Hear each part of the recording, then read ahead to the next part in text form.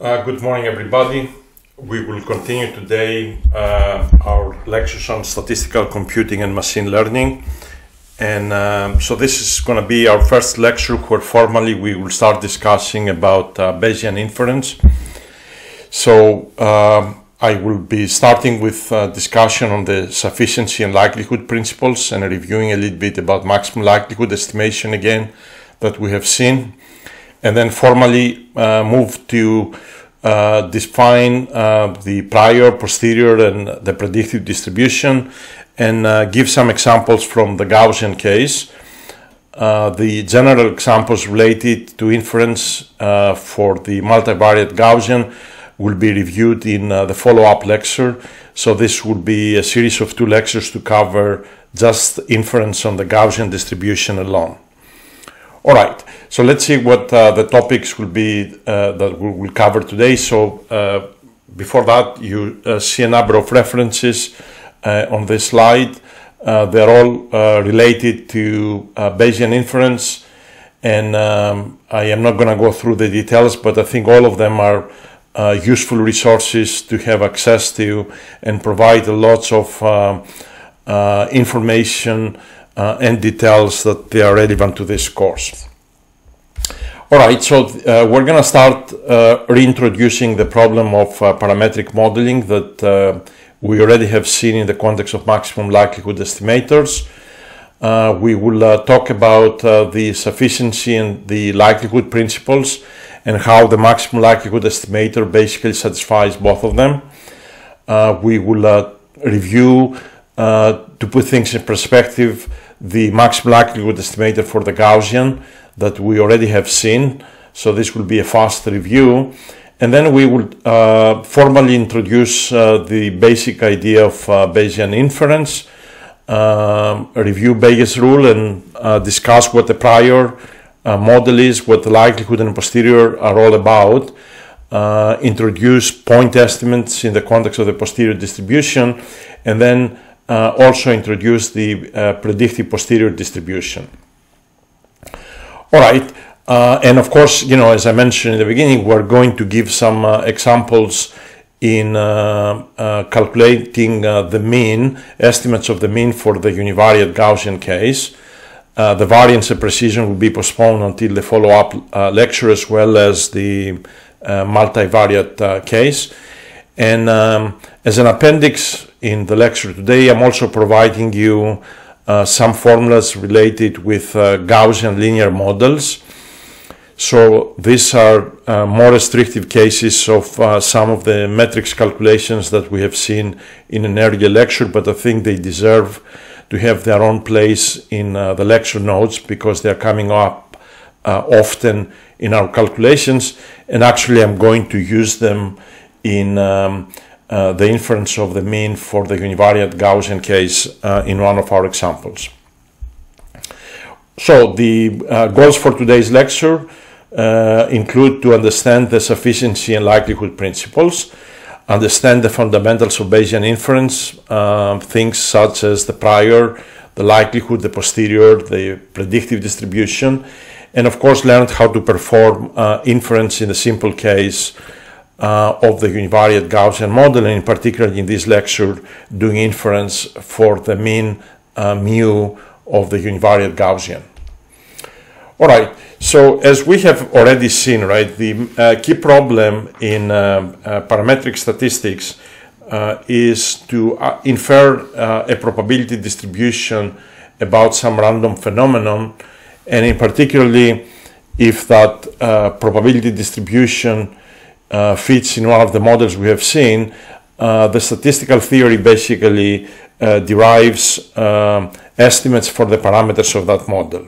Okay, so we're mainly interested in this course on parametric modeling. So we're going to assume that we have data coming from some model that has some probability model, has some parameters theta, and basically theta will be our main unknowns for this type of parametric statistical modeling. Okay, so we are going to see this function f of x given theta as a function of theta. Okay, so even though this will be, for example, when we discuss about the likelihood function, it expresses the probability of the data coming from the specific model with parameters theta. Once we write it down, we look at this function as a function of the parameters theta, okay, for fixed realizations of the observations. So effectively, if I can write this in both ways, this is the way that, for example, if you have a Gaussian model with parameters theta and you have some observation x, you can write the likelihood like that, but the way we're going to be using it to do parametric modeling will be as a function of theta. So the preferable way of denoting this will be some function here indicated as a script L of theta given the observations x. All right, so for fixed realizations, little x, we look at this as a function of the parameters theta. Okay, let me introduce sort of a trivial example of a parametric inference problem, and this is sort of an example from many textbooks, and has to do with the problem of modeling forest fires.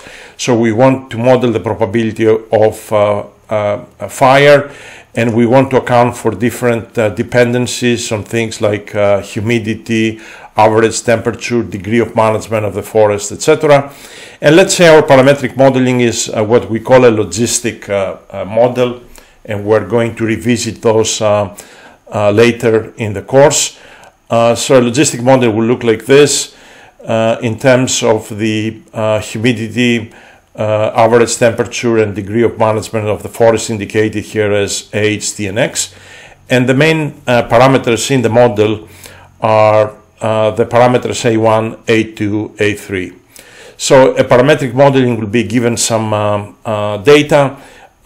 We should try to estimate these parameters A1, A2, A3 so that this particular model best explains these given observations. Okay, so let me introduce something that in some sense is new to our lectures, and this has to do with the sufficiency principle. And before that, I want to remind you something that I believe I already have mentioned in passing in the earlier lectures, and this has to do with what we call the sufficient statistics for the estimation of some parameters. So let me put it first in common English. If you have some observations x, all right, and this can involve multiple realizations of the random variable capital X that you see here, can be x1, x2, etc. So if we have some observations x1, x2, and our objective is to compute some parameters theta, it comes out that the way the data affect the estimation of the parameter theta are through some function t of the data. And that function is called the sufficient statistic of the data. Think of this as a combination of the data that you collected. That particular combination is the one that you need to be able to estimate the parameters theta. And if you want me to throw this, right away, think of estimating, for example, the mean coming, let's say, from a Gaussian, right? And I'm giving you data x1, x2, xn. You know that to estimate the mean of the Gaussian, let's say, doing maximum likelihood estimator, the only thing you need is you need to compute the empirical mean. So the combination of the data that you need is x1 plus x2 plus xn divided by n. So the sufficient statistic in that case is really the sum of the observations x1 to xn. So what that means is that once you collect all the data and you compute their sum, when it comes to estimating the parameter theta using maximum likelihood, you can actually get rid of the data and only keep the sufficient statistic t of x. Okay? So a function t of capital X is said to be sufficient if the distribution of x conditional upon t of x is independent of theta. So let's try to understand what this statement says. It says this function t of x is said to be sufficient if the distribution of x conditional on t of x is independent of theta. Okay? Remember, t of x contains all the information that is needed to compute theta. So if I'm given t of x, I don't really need to know theta, which means the conditional distribution of x condition on t of x and theta is actually the same as the conditional distribution of x given t of x. So let me, I'm going to start with the bottom of the slide to make this a little bit more concrete. So let me take this, so this is my likelihood function that gives me the probability of the data given the parameters theta. So I can write it as the probability of x and t of x given theta by adding t of x as an argument in this joint probability density. I am not really doing, I'm not adding anything new because t of x, all the information on t of x is also contained on x, right? So this is equal to that, okay? And then if you write the product rule, you can actually write this as the probability of x given t of x, comma theta, times the probability of t of x given theta, okay? So let me concentrate on this blue probability that is the probability of x given t of x and theta. So using this sufficient principle, effectively what I'm saying is that this probability is the same as the probability of x given t of x. Because the idea here is t of x is what I need to compute theta.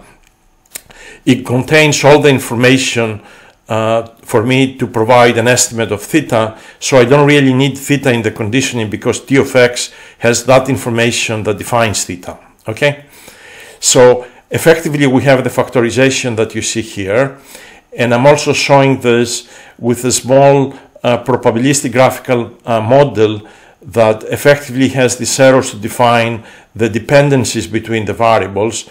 So you can see if you want to write down the distribution of these joint variables, really you can factorize it as the probability of x given t of x, which is this, times the probability of t of x given theta, okay?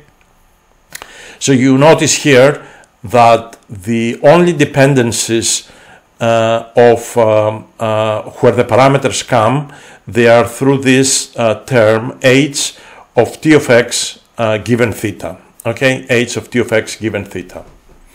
All right, so the sufficient statistic contains all the information that the data bring regarding the parameters theta, and I already gave you this example with the univariate Gaussian.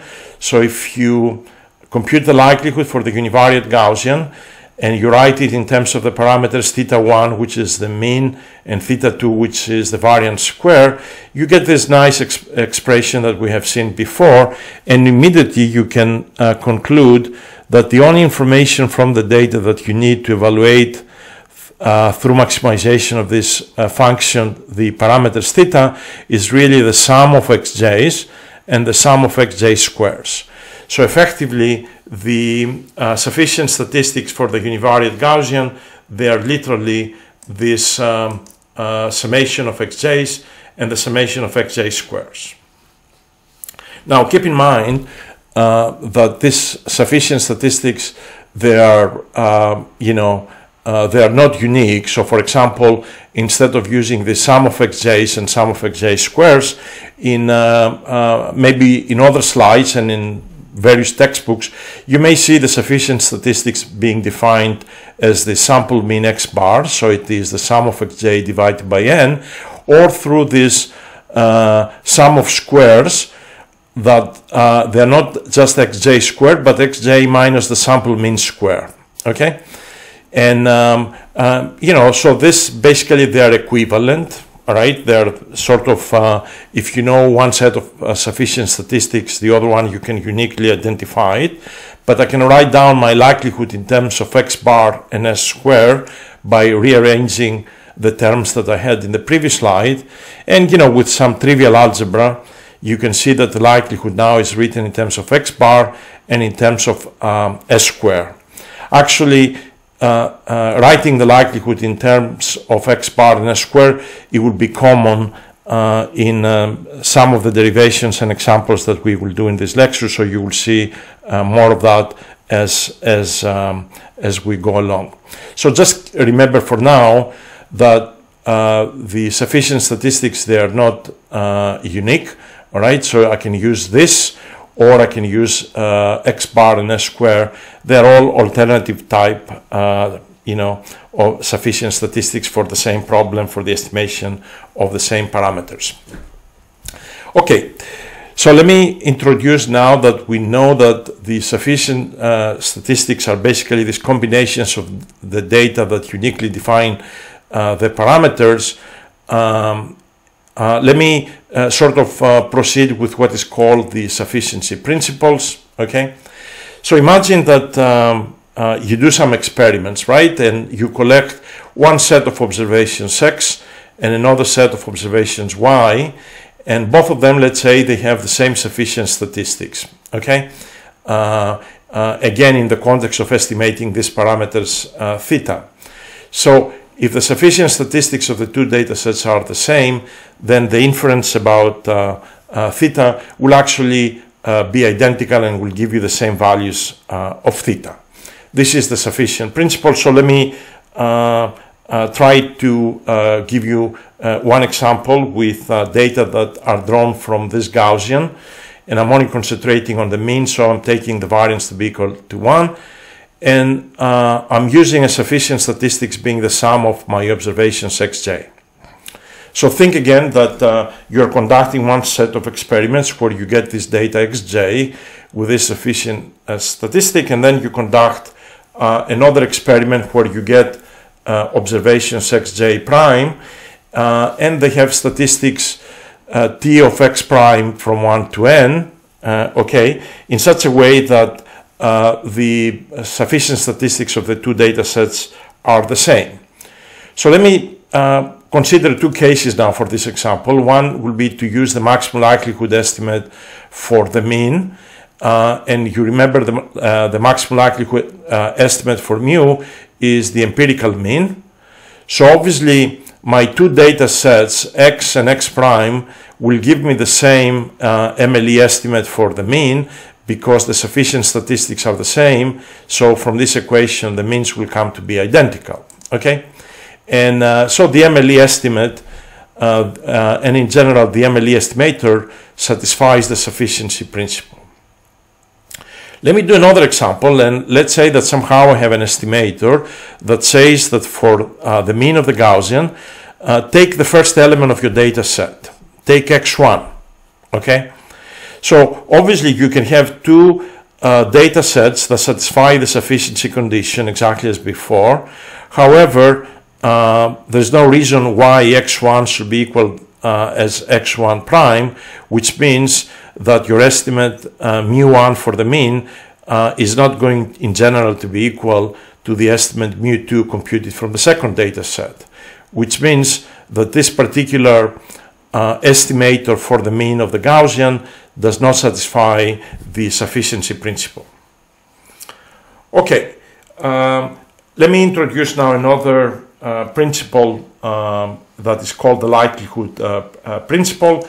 And so it says basically that in the inference about parameters theta, the information brought by an observation is entirely contained in the likelihood function. Okay, in some sense we have accepted this as a fact because this is the only thing that we have used, but you know, this is formally introduces this as a principle. All the information that comes from the data regarding the parameters theta comes through this likelihood function, and remember, we treat this as a function of the parameters. Now, if we have two likelihoods that are proportional to each other, and the constant of the proportionality can be even a function of the data, all right, so I can have a likelihood L1 and a likelihood L2, then both of these likelihoods bring the same information about theta in this particular case.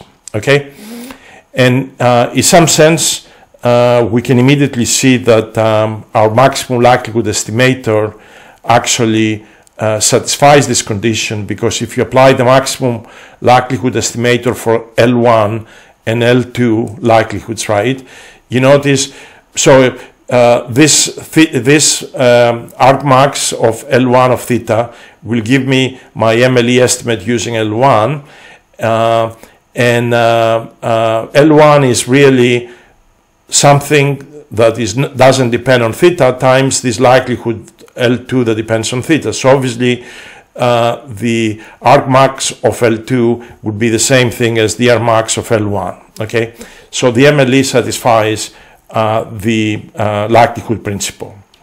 So in principle, actually, I can say that maximum likelihood is one straightforward way to implement both the sufficiency and the likelihood principles, right?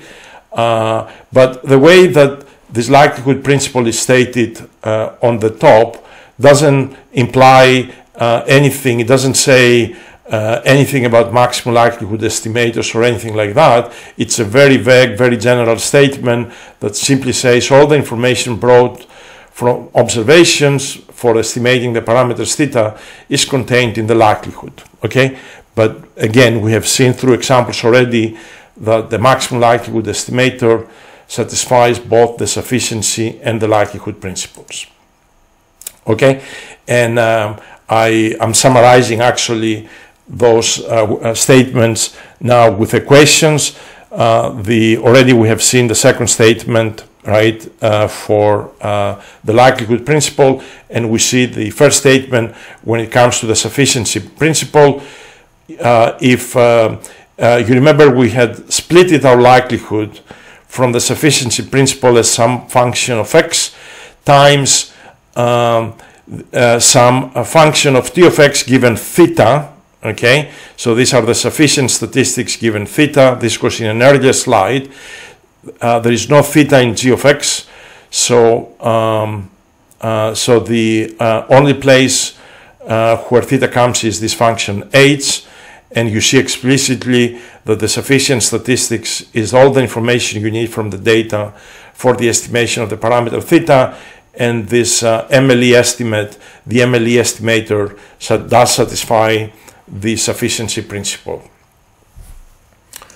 Okay, so let me review, since we're going to try to extend these ideas, let me review this maximum likelihood estimator for the mean and the variance for the Gaussian. And because you already have seen this multiple times, I am not going to go through any of the algebra. I'm going to be going rapidly through the slides, giving you the final results. So we're having a collection of data that are drawn from some Gaussian with mean mu and variance sigma square. And if you want to estimate mu and sigma square, effectively what you will need to do is maximize the likelihood or the log likelihood. And if you write down the log likelihood, you get your familiar expression. Actually, we already have seen in an earlier slide an even better way to pose the problem as the minimization of minus the log likelihood. All right, all of these are equivalent statements, but when you do the optimization problem and you set the derivative of this log likelihood to 0, you're getting the results that we already have seen before, that the MLE estimates for mu and sigma square are the empirical mean and empirical variance. Now, I remind you, because these estimates involve xi, and xi are realizations from random variables, you can actually think these estimates as being random variables. So one of our interests will be to know what is the expected value of these estimates under the probability density from where the data come. And that led to this concept of bias. And we already have seen, and I'm not going to repeat the algebra, we already have seen that the the MLE estimate for the mean is an unbiased estimator. So if you take the expectation of that with respect to your data distribution, you get the true mean of your distribution. But unfortunately, the MLE estimate for sigma squared, it's biased. It underestimates the true variance. And the derivations of this were given in an earlier slide. If you forgot, you can revisit the details given in the proof here. And I think we also discussed that if you really want to get rid of the biased nature of the estimate for sigma square, one of the ways to do it is to define a new estimate, which is 1 over n minus 1 times this sum of squares that you see here, okay? And this n minus 1 factor, you will see it in lots of computer programs, in lots of textbooks, so just know that basically you modify the previous 1 over n to 1 over n minus 1 to enforce that this estimate it's unbiased. Now, lots of statisticians have an explanation for this n minus 1. You remember that the biased nature of these estimates comes from the fact that in your MLE estimate for sigma square, you already use the MLE estimate for the mean. So the statisticians will say that you have to remove 1 degree of freedom because 1 degree of freedom has already been used to fit the mean in the MLE estimate. Okay, so one way or another, we have 1 over n minus 1, the sum of the squares, and that removes the bias. I gave you a very nice summary of a schematic that comes from Chris Bishop's PRML textbook that very nicely indicates the biased nature of the MLE estimate for the variance. And again, remind you, this is a true Gaussian, and you sample in 3 different experiments only 2 data points that you see with these blue dots. And in all 3 cases, the variance underestimates the true variance. You can see how wide the true variance is. And even if you average the variance in the 3 cases, it will come out to be an underestimate of the true variance. However, if you average the MLE estimate in the 3 cases, you will basically get the true mean of the Gaussian distribution from where the data come from. Okay, and again, this emphasizes the problem that when you estimate the MLE estimate for the variance, you estimate it with respect to the MLE estimate for the mean. You don't use the true mean because you don't know the true mean, and that is the reason why the estimate for sigma square comes to be biased. Okay, we already did the calculation for the MLE estimate for the multivariate Gaussian as well. So the results are exactly as you expect from the univariate case. The sample mean, the sample covariance is what comes in the calculations. And I remind you, this x transpose, right, is a matrix, right? This is an outer, the way that I write this, x transpose gives me a matrix, okay? X transpose x will give me a scalar, so this is a matrix. And the derivation, we already have gone through this in details, and the only thing you will need to do this rigorously is to use some results on derivatives of certain terms with respect to matrices, and I summarized those, I believe, at the end, at the bottom of the slide. So you will need results that you see on the bottom of the slide. So you need to be able to take the derivatives of the log of a determinant of a matrix with respect to the matrix, and this is the result that you see here. And then there is this nice expression. If you have a trace of a product of 2 matrices A, B, and you need the derivatives with respect to A, the answer comes to be B transpose. And I remind you, The very useful trick that we did with this term here, x transpose sigma minus 1x, the trick was this whole quantity, this Mahalanobis distance, is a scalar. So we write this equal to the trace, because the trace of a scalar is the scalar, and then we use the property that the trace of AB is the same as trace of BA. So that way we took this x transpose and we move it to the right.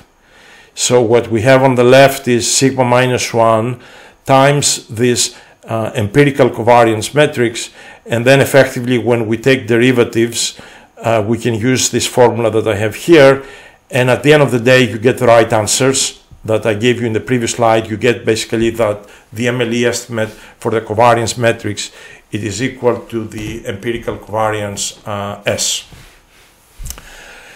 One comment, and I don't know if we discussed this when we first saw this calculation. When I do this derivation and I take derivatives with respect to sigma inverse, actually, we assume nothing about the symmetry properties of sigma or sigma inverse. So we did the calculations, and by a miracle it does come that the MLE estimate for sigma is symmetric. So in some sense, by doing nothing, we take care of the symmetry constraint. All right, so we were lucky in this particular case. We did not have to augment the log likelihood with anything, any complexity term that enforces symmetries for the covariance. Okay, all right. So that's the MLE estimate, and I also give you the derivations of those formulas for those that want to revisit them. Remember, these formulas don't come from any magic. Actually, if you want to take derivatives with respect to the metrics, one of the easy ways to think about this is taking derivatives with respect to each component of the matrix and then arranging all of these components in a matrix form to get B transpose. Remember, trace of AB is a scalar, so when you take derivatives with respect to a matrix, you do get a matrix, okay? And so you can prove this by taking, doing differentiation component-wise, and I give you a few other of the expressions that I had on the previous slide, so you can actually revisit and work on this as little exercises. All right. We are ready to start moving and talking about Bayesian inference. So let me first say a few words about prior knowledge and why it is essential to actually being able to do a proper inference. All right. So let me take this particular data set.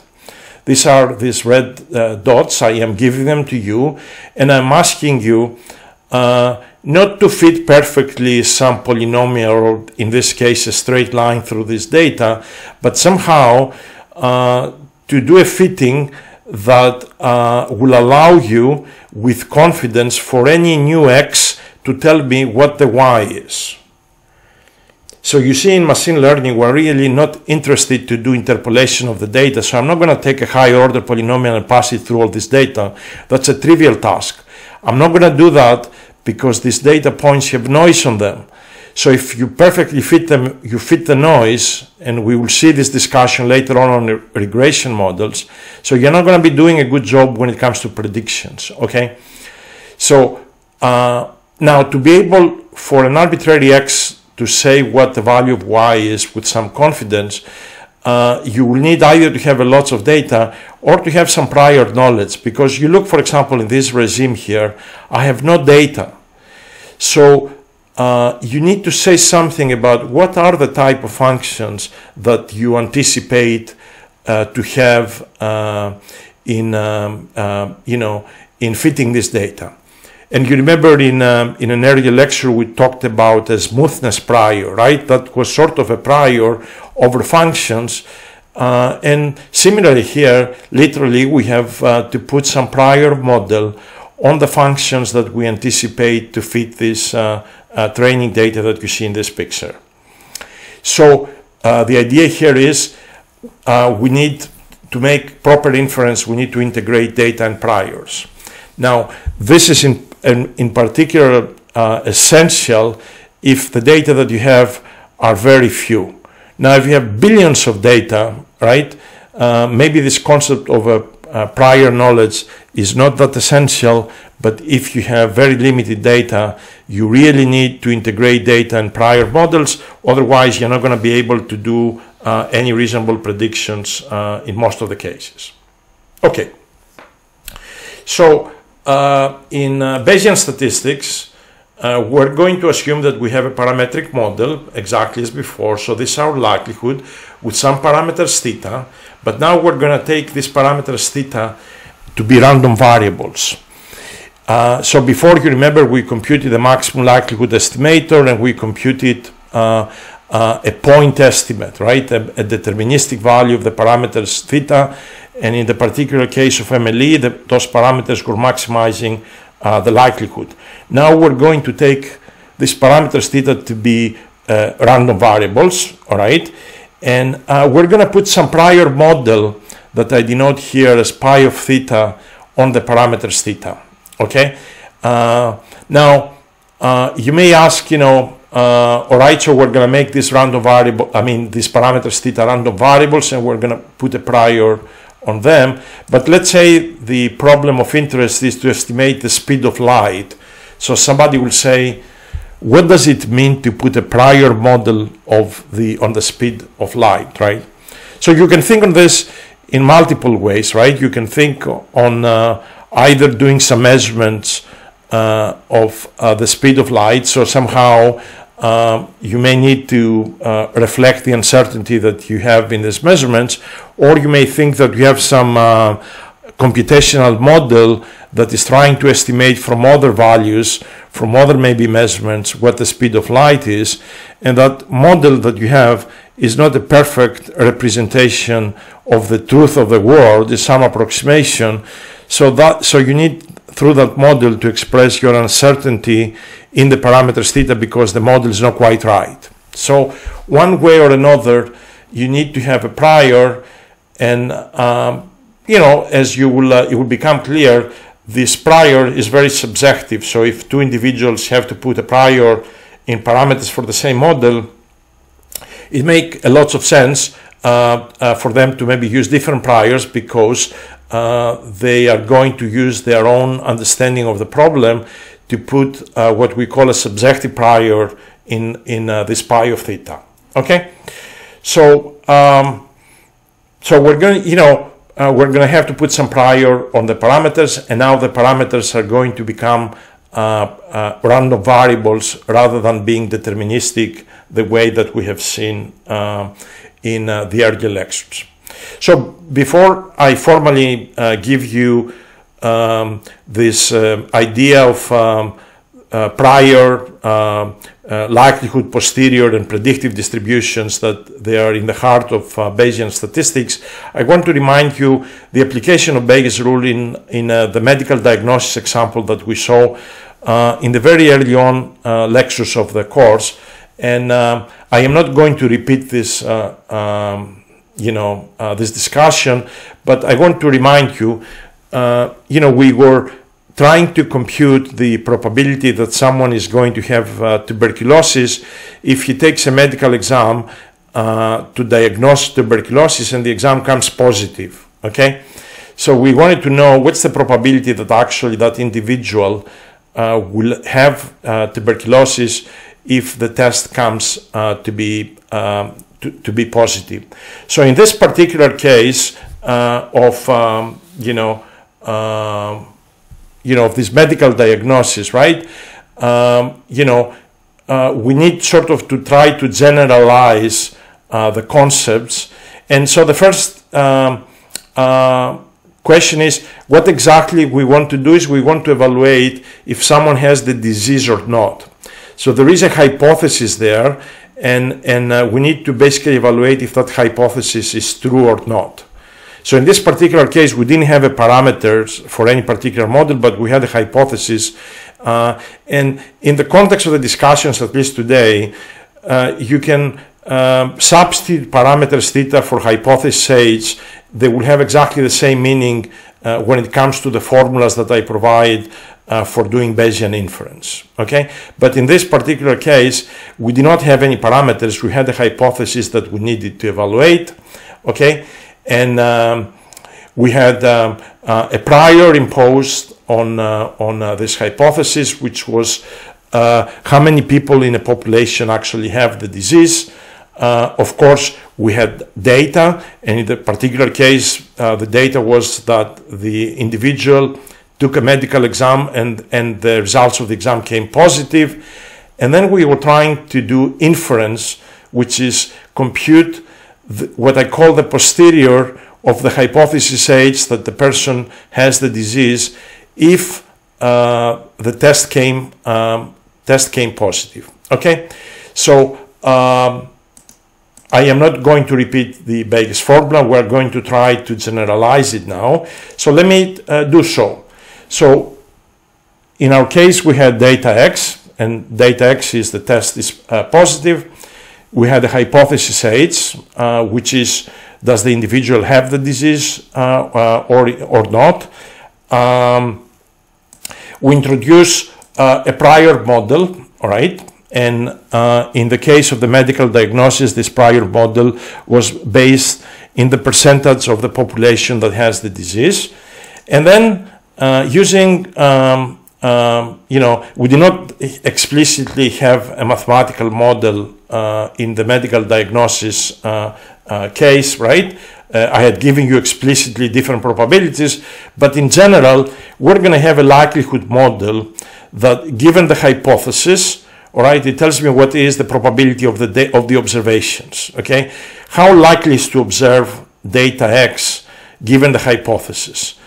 And in the medical diagnosis case, you can think if somebody has the disease, how likely is that the test is going to be positive, right? Everybody sees that. So in the medical diagnosis cases, if somebody has the disease, so if H is true, what's the probability actually that the test will come positive? All right, X is my observation, and the observation here means the test is positive or the test is negative. So we have the data, we have the hypothesis, the prior, the likelihood, and of course, now we can formally introduce the posterior, which is the probability of the hypothesis H being true after we have these observations X. Now, again, we call this prior and this posterior because prior is something we introduce before we see any data, and the posterior is something that comes out after we do some observations. So effectively, the posterior is an improvement on the prior once we actually have these observations and we utilize the likelihood model. So if I put all of this together, Bayes' rule takes the equation that you see on the bottom. The posterior is the likelihood times the prior divided by some normalizing factor, and the normalizing factor is basically an integral of the numerator here with respect to all possible hypotheses. All right, and this is actually how we computed m of x in the medical diagnosis case. What can I say? First, don't be annoyed that I'm using different symbols for the different probabilities here. You notice the prior and the posterior, because they are probabilities, I'm actually denote them with pi. As for the likelihood, because it's a function of h, and also for the normalizing factor m of x, I am using different letters from pi.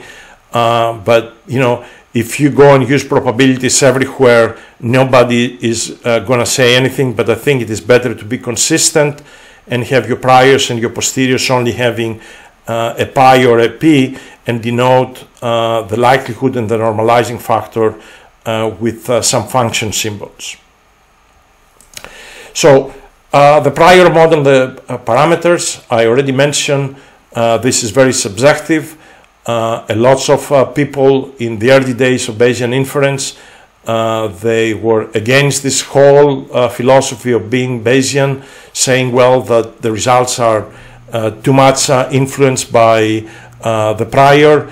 Well, you know, that may be true to some extent if you don't have lots of data, but keep in mind the whole formalism of Bayesian inference is actually an honest formalism, and we will see examples where even when the prior is completely uninformative, somehow we are able to get results that they would not be possible just by using, let's say, maximum likelihood estimator alone. Okay, so we will get something that's a little bit better even than MLE, even when pi of theta is uninformative.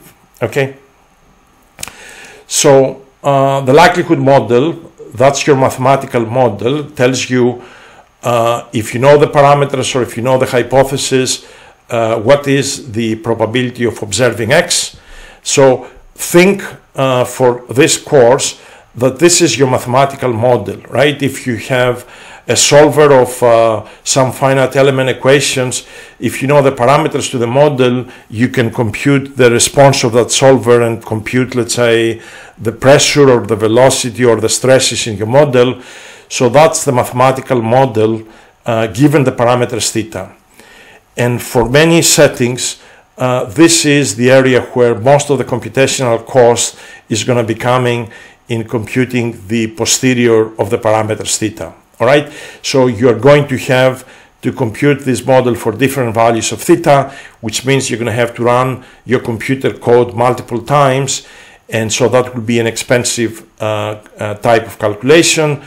But you know, right now we're going to work with toy problems. We're not going to bother, but keep in mind there is a lot of research going on in generating surrogate models where somehow you don't have to run repeatedly your computer code, but do something that's a little bit cheaper than that.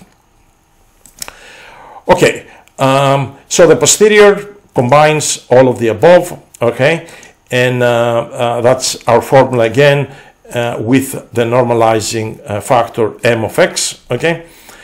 The something that I want to emphasize early on, and hopefully I don't confuse you, right? So our models have parameters, or there is a hypothesis that we want to test, right? And we produce the posterior of the hypothesis as we discussed for the medical diagnosis case. However, I want you to understand that in most important applications, we don't really care about the parameters theta themselves. So this calculation that you see here with this posterior, it's sort of an intermediate step in something more important, and that something more important is to actually do predictions, you know, with our model. So we will see this with the so-called predictive distribution that's going to come in a few slides from now. So the posterior of the parameters is an intermediate step, but it's not the end of the Bayesian analysis, okay? After all, if your model has a 500 parameters or 1,000,000 parameters, why should you care about, you know, this posterior? I mean, this is an intermediate calculation that is going to help you to make predictions. So if theta are the parameters in a neural network that has 1,000,000, let's say, weights, and this is the posterior of those weights, that is not really something that you are practically interested, right? But it's a calculation that would be useful to be able to do predictions, as we will see in a few slides from now. Okay, with that said, if you have the posterior, you can actually compute point estimates of that posterior, similar to what we did with the maximum likelihood, and the early estimate is what's called the map estimate.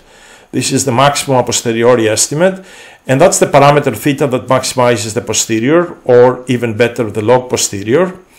And you notice nicely here, this is the log likelihood. That's if you maximize on the first term, you get the MLE estimate, but now by adding log of pi, all right, you are maximizing the log likelihood. M has no parameters on it, so we don't bother. And this estimate theta star is called the map estimate. In many ways, you can notice here that the prior probability, what it does is it regularizes the log likelihood. So there is an enhanced log likelihood to account for this prior model, and that is essential to solve many of the difficulties of MLE estimators based only on the log of f. Another estimate, and it is in some ways underemphasized, is the posterior mean, which is the mean of the posterior distribution. I'm using the definition of the posterior mean here. In many occasions, we will see that the posterior mean is a way better estimate of the parameters than the map estimate. Okay, people may not be calculating always the posterior mean because doing this integral may be a more difficult problem than computing the solution to this maximization problem on the top. Obviously, also you can compute posterior quantiles. So if you ask what's the probability that theta is greater than some value a, you just perform this integral, integrating your posterior from a to infinity, and that will give you posterior quantiles, and you can define multiple of those. Okay, let me give you now the formula for the predictive distribution. So what's the idea? Suppose that you already have observed data x, and this is not just one point, can be a vector x, right? So x1, x2, etc. This is why I denote this with bold x. And I'm asking you, what is the probability actually that I may see, I may predict some data x hat that I have not seen before, right? What's the probability actually of observing in the future data x hat, considering that up to now I have observed data x? So this is going to come as a probability model. I denote this with another letter g of x hat given x. And the only thing notice is there is no theta here. So the parameters have disappeared. And actually, if I can be technical here, the parameters have been integrated out. How is that possible? Well, simple calculation. And to follow me on this calculation, please take every symbol to denote probability. So when you see g or pi, or phi, all of this, think of this as probability, so we can use the product rule of probability. So what I am doing is to compute this probability here. I am taking the conditional join probability of x hat and theta and integrate theta out. This is the sum rule of probability. Okay. All right. And now what I'm going to do is I am going to, I'm going to do the following thing. Okay. I am going to use the product rule of probability. Okay. So I'm going to write this conditional as the joint of x, theta, and x hat divided by the probability of the data x. And again, I'm integrating over the parameters. So I'm averaging, in essence, for all possible values of the parameters. I divide and multiply by the probability of theta and x, and then I can immediately see this first ratio becomes actually the conditional probability of x hat given theta and x, and this second ratio becomes the probability of theta given x, which is my posterior, that obviously I have already computed based on my previous discussion. Now I am going to do one final step to be able to go from here to the blue curve on the blue equation on the right, and that major step is that the conditional distribution of x hat given theta and x is equal actually to the conditional distribution of x hat given theta. In other ways, if I know the parameters theta, they uniquely define the probability of observing any data set. I don't need to know x, right? So if I know theta, I don't need to know x to say what is the probability of observing data set x hat. That's my likelihood model, right? My likelihood model depends only on the parameters theta. So this is equal to that, and we're done. So it says that the probability given data x to observe data x hat is this integral of the likelihood of the observations x hat times the posterior of theta given my observations x, and then averaging in the parameters theta. In principle, if you concentrate on the first part of this formula, right? If you were to use a point estimate, you say, if I knew the parameters theta, I know what the probability of observations x hat is. Now I don't know theta, because theta comes from some posterior distribution. So what I'm going to say is, look, not a single parameter theta is going to be able to give me this data x hat, but is all parameters theta will contribute something. So if I average over all possible values of the parameters theta coming from this posterior, I am going to be able to get this predictive distribution of x hat given x. Okay? So that's the predictive distribution. And let me just say clearly, you can only claim in your work that you're doing Bayesian inference and Bayesian statistics, that you're fully Bayesian, only if you do this type of calculation. If you sort of don't integrate this in the parameter space using your posterior of theta, effectively, using, let's say, point estimates for the parameters theta to estimate this integral, and we will see those later on, then you're not fully Bayesian. Okay? Another comment that I want to make, try to compare this predictive distribution with the normalizing factor that we saw in the Bayes rule. They look the same, but actually if you pay close attention, yes, the likelihood looks to be the same, right? So this again, the normalizing factor actually for my x hat observations, right? This is what I'm referring here. Before we had, of course, the normalizing factor for x, but you notice if I use that formula for x hat, here in the normalization I had pi of theta, the prior. Here I have the posterior of theta given the observations x.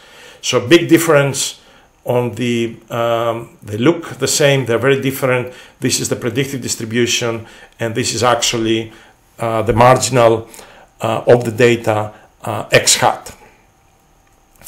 These marginals are going to have to play a significant role in Bayesian analysis, in particular for model selection and model comparison. So we're going to postpone that discussion for later on, but keep in mind they're extremely important. So you may see many places where I omit them for now because they don't depend on the parameters, but they will turn out to be very significant as we move in this course. All right, so let me start doing some examples. I'm going to take a Gaussian example where I have a Gaussian that gives me some observation x1, and I take my only parameter to be this mean of this Gaussian, and I'm going to take that this mean follows a prior that has, which is a Gaussian with mean mu0 and variance sigma 0 square. Okay, so what we're going to try is we're going to try to use Bayes rule to produce the posterior of theta, and that requires to multiply the likelihood with the prior. All right, and this is what I have done here. And now what I will need to do is I will need to put this in the proper form of a posterior distribution for theta. And you notice when you look inside that exponential, you have a theta squared and linear terms in theta. So your head has to go directly to closing the square type of calculation that I cannot repeat in every slide because it's going to come all over the place. So you can see the quadratic term, you can see the linear term, so immediately you can figure out what the variance of the posterior is going to be, and also you can figure out what the mean is going to be through the second term. And I'm going to give you the answers, and the answers are what you see at the bottom of this slide. Okay, so the posterior for the mean after you observe one data point x1 is given by this Gaussian, and you notice the precision effectively is the prior precision plus the precision of your data distribution, and you have this nice equation for the posterior mean, and you can see actually it is a weighted average of your prior mean and your data point x1, which in essence is your MLE estimate because you only have one data point. Okay, now somebody will say, well, okay, you computed the posterior, using one data point only, that's good, can you actually produce the predictive distribution? So considering that you already have observed x1, what's the probability now that you will observe a data point x? All right, so this is the predictive posterior distribution, and I remind you the calculation requires that we integrate the parameters by multiplying the likelihood times the posterior. So that's my likelihood, right? The normalization factors are not, don't bother. That's why you see the sign of proportionality. This is the posterior that we computed before. And now you get this integral, and you have to integrate theta out. And again, what we're going to do is we're going to, what somebody can do is you can actually close the square on theta, all right? Somehow, if you combine all the terms on theta in the form of a Gaussian, when you integrate theta out, that Gaussian is going to give you its normalization factor, and whatever is left is going to be a Gaussian in x, okay? But actually, in the slides, I believe I have a slightly different type of derivation. So actually what I am doing is I am taking this expression in the exponential and I'm rewriting it in this very nice form that you see here on the bottom, okay? And this form is very nice because now you can see that really what I have here is I have a bivariate Gaussian distribution in x and theta with means mu1 and mu1 and a variance matrix that is given by what you see on this slide. So really integrating theta out is actually writing down the marginal of x.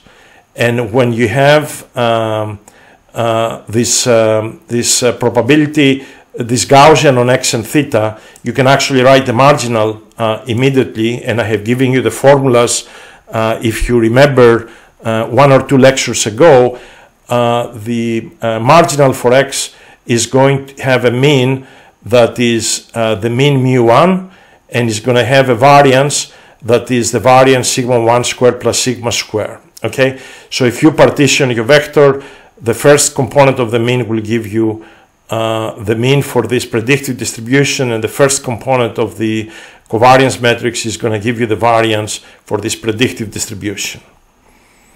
So summary, the predictive distribution by a miracle of nature turns out to be a Gaussian that has a mean mu1, that is the posterior mean. Okay, and it has a variance that is sigma 1 plus sigma squared. Sigma 1 squared is the posterior variance, and sigma squared is the variance in your data distribution. Okay, and all of this example using only one data point. So now you can generalize this if you have all of these things coming from this Gaussian where mu is a random variable following this prior, and we collect n data points. The only thing you have to do differently is write down your likelihood and write it nicely in terms of your sufficient statistics, okay? And so this is, you know, I push this product inside the exponential with a summation, and if you expand this square, right, and you multiply this likelihood with your prior model, this is what I have here. What you will need to do is you will need to close the square on mu. Okay, you can see it's a quadratic term in mu. So if you close the square in mu, you will produce something that is of this form. So immediately you know it's a Gaussian that has a mean mu n, all right, and has a variance sigma n squared. So actually when you expand, immediately this thing will give you the variance, and this part that multiplies linearly mu is going together with the variance is going to help you to compute the mean of the posterior of mu. So let me give you the answers. The answers are given on the bottom slide. All right. So we can see that the precision of the posterior of mu is the precision of the prior plus n times the precision of your data distribution. So there is one precision from your data distribution for every data point. I have n data points, this is what I get. And the posterior mean, if you rewrite it, it turns out to be a weighted average of the MLE estimate of mu and the prior mean of mu.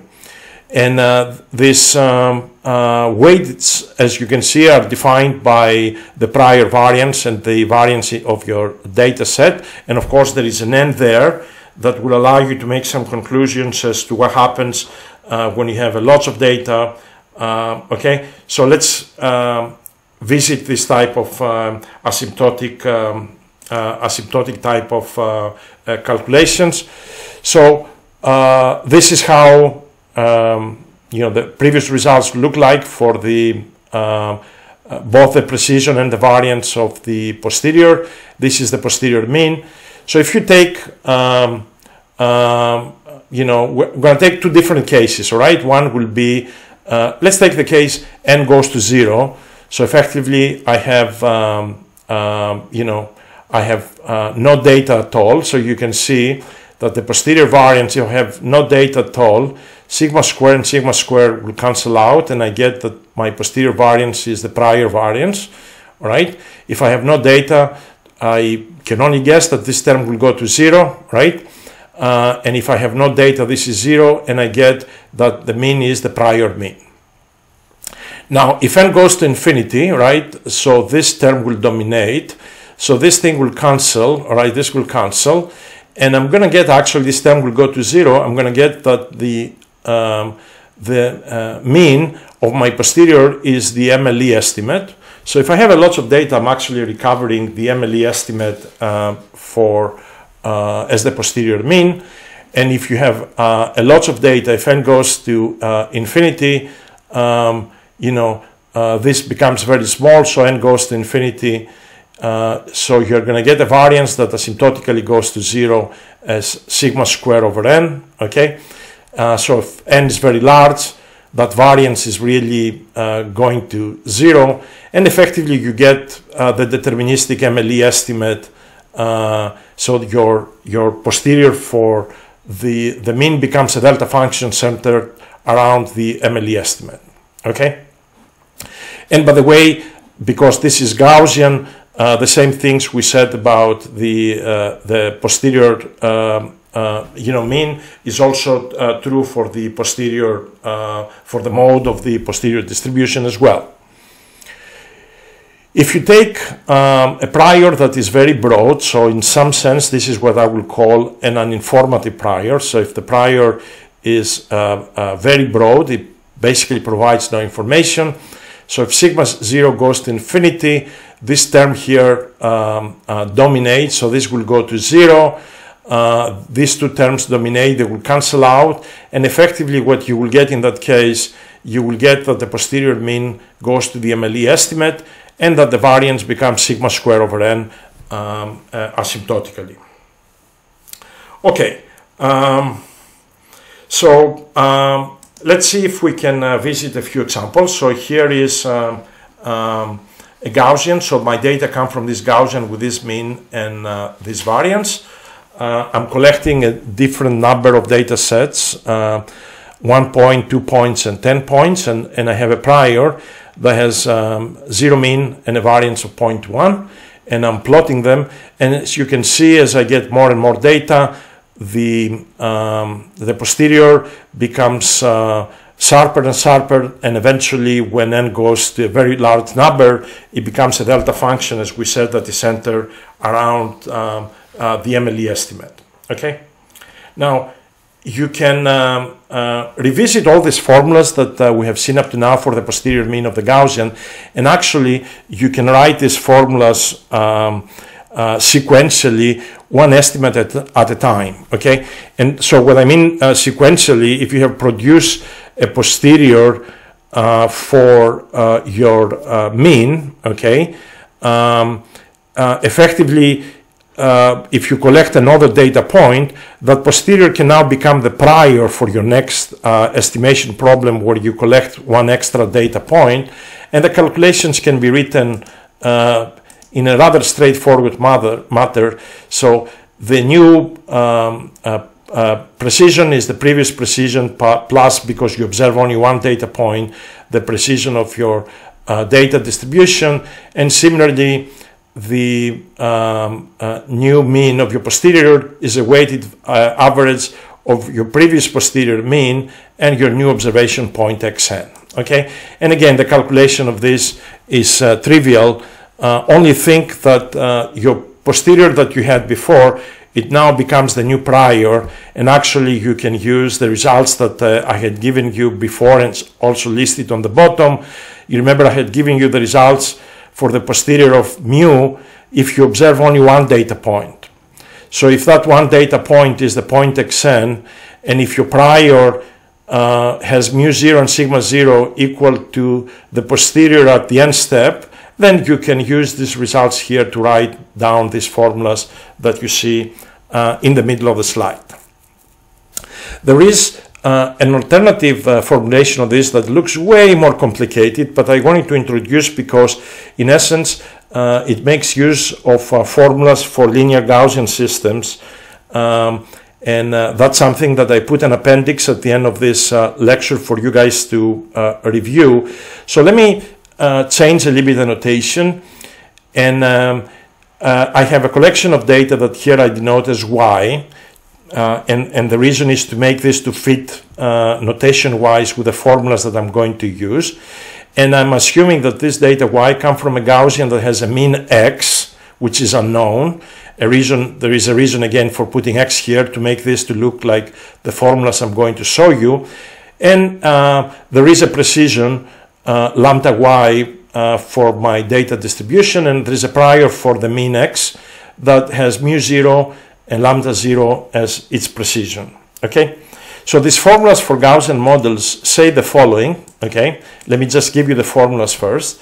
It says that somehow if you have a p of x that looks like this, and you have a conditional of y given x that has a mean that is a linear in x, so A is a matrix here, all right, so the mean here of the condition y given x is linear, then you can use Bayes' rule and invert this to write the conditional of x given y, and the answer looks like this nice expression that you see here. The proof of this using earlier derived results for Gaussians are given in the appendix that I strongly encourage you to read. They are sort of easy to follow. But these are the formulas that we need, right? If we given p of x and p of y given x, I can invert and write p of x given y, all right? So you can think if this is the prior, this is like a likelihood, this becomes now the posterior, and in our problem x is the mean, and what is y? Y is the vector of my observations, and I can write the probability of y given x as a Gaussian with a mean that is linear in x, where I'm going to take this matrix A to be a column vector of 1s. I'm going to take b equal to 0, and I'm going to take this precision matrix for the likelihood to be a diagonal matrix with elements lambda y. So if you put your likelihood in this form, and you use the results for x from your prior that you see on the top right, immediately you can actually write down what the posterior of x given y is without having to close the square or do anything. And you don't have to close the square or do any of the previous algebra, because all that algebra has been taken care for you inside these yellow formulas, right? To derive this, obviously I had to do a lot of closing of squares to be able to do that. Okay, so this is my formula, and if you actually simplify, you get the same identical results as the results that we derived earlier. In a sort of now we get things the complicated way, but as you get more mature with this type of calculations, you can immediately utilize what is known to you, so you can write answers like that without having to to do all of this algebra from scratch every time. Okay, I mean, the idea of all of these formulas are when you have to use them, you use them exactly as they are without having to derive things every time. Okay, again, these are some results. This particular case comes again from Murphy's law. From some, the prior again is more narrow in the case in the left, more wide in the case has a higher variance in the case on the right. And you can see if you only have one observation, in this case the observation is y equal to 3. So in you know, in this particular case, because I only have one observation and the prior is very strong, you can see that the posterior shifts towards the prior a little bit. Okay, in this particular case on the right, because the posterior, I mean the prior is very broad, the posterior actually, even with one data point, stays very close to the likelihood. Okay, so you can see now for this particular case how the prior, a broad prior or a very wide prior can affect your results, especially when you have very limited data, and in this case we only have one data point. All right, so let me try to finish up, but by taking the same problem of estimating the posterior for the mean, given by the formulas that you see on the top when the prior was also a Gaussian model. And I am going to rewrite this equation for the case that I only observe one data point y. Okay, so you can literally think of this as an estimation of the posterior 1 point at a time. So if you only have 1 point, right? So the MLE estimate is your observation y, right? So what I'm going to do is I'm going to rewrite this formula that you see on the top for the mean for 1 point, and I'm going to rewrite it like that. This formula, you know, looks different, but it's actually the same, right? If you look at the terms that multiply, so the MLE estimate will become your measurement y because you only have 1 point y. And what I see here, I have sigma 0 square plus sigma square minus sigma square. So I have sigma 0 square divided by sigma square plus sigma 0 square plus sigma square, which is this for n equal to 1. And similarly, I have mu 0 times sigma square over divided by sigma 0 square plus sigma square. Now, why have I written this formula like that? Because I wanted to start introducing from this lecture this idea that is called shrinkage, right? And notice here that the data y is adjusted towards the mean mu 0, and this is what we call shrinkage. Okay, so this posterior mean is basically my MLE estimate or my data point y, all right, and then the data point has to be adjusted a little bit towards the prior mean mu 0. So this is the idea of shrinkage that you get in point estimates, right? And this is again the posterior mean when you do Bayesian inference, and we will see it very fundamental in numerical cases, especially actually when we work with a multivariate Gaussian. In some sense, this shrinkage is also related to the signal-to-noise ratio that you get in signal processing, where, for example, if you have a noisy signal and that is basically Gaussian noise polluted true observation that follows this Gaussian distribution, all right?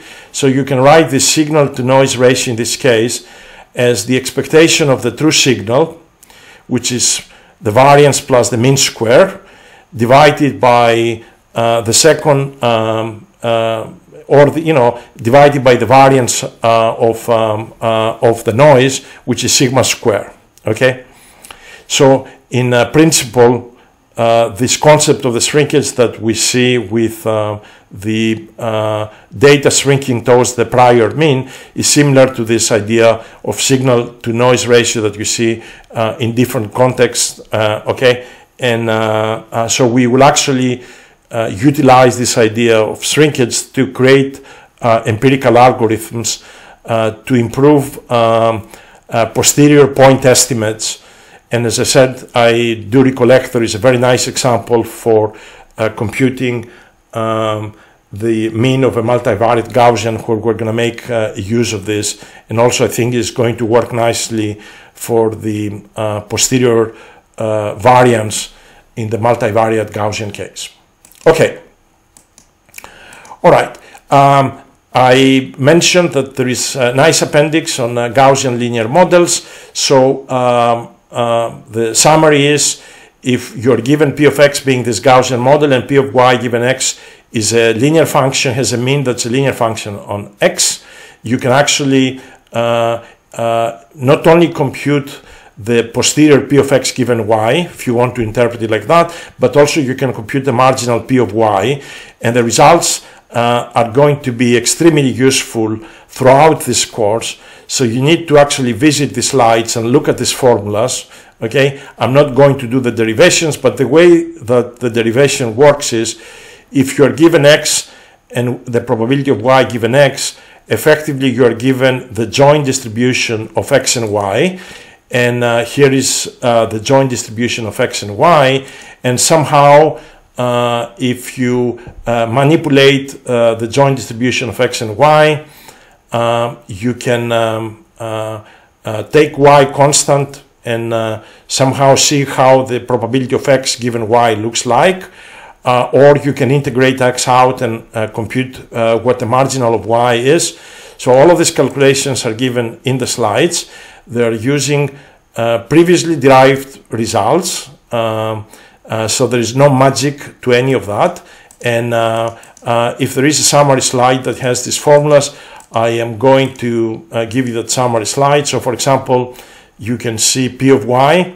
We did not use this in our inference example, but you see p of y comes from this wonderful Gaussian form, okay, with a covariance that you see here, and a mean that is a mu plus b, okay, where mu, I believe, was the prior, it was the mean in p of x. Okay, so let me just go back slide. All right, so you can see mu was the mean in p of x.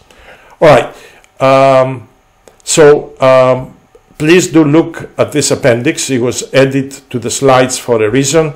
It is applicable to linear Gaussian models, and linear means that the probability of y given x has a mean that's a linear function of x.